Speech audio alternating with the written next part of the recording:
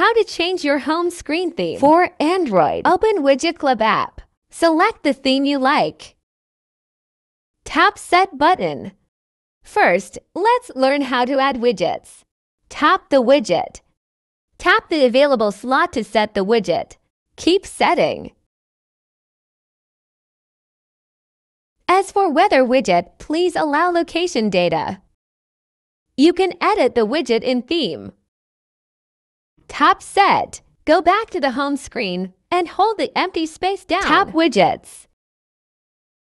Search WidgetClub and select the result. 4 types of widgets are here. For icon, large widget, medium widget, small widget. Let's add small size. All small size widget you set are listed. Tap it. Done. Let's move on to add other size of widget. Add medium size. And select widget. You can also move it like this. You can also adjust the size of the widgets. Next, let's set the wallpaper. Tap Download button. You need to allow it first time only.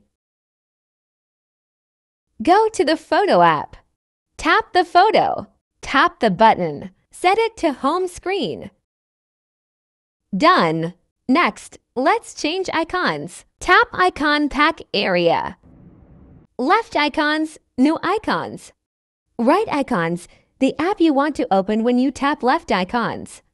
Select the apps to add by using the blue check marks. Remove the check mark if you don't want to add. You can also manage the app you want to open. Tap the right app to change. You can select from the apps you are using and famous apps. Done. You can edit the icon name by tap the left icon. When you finish these settings, tap Set Icons. You can choose from to style app icons. Both options have pros and cons. First, let's set the round icon pattern. This pop-up will show one after the other. Please tap at each time. After this, go back to the home screen. App icons show up. Next, let's learn how to add square style icons. Tap Set Icons and tap Square. Go back to the home screen and set the icon in the same way you add a widget. Choose Icon. Tap Add. Tap Set. You can choose with app name or not. You can also change size and color.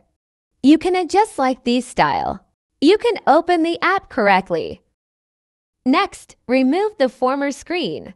Hold the empty space down. Tap Dust Box. Done.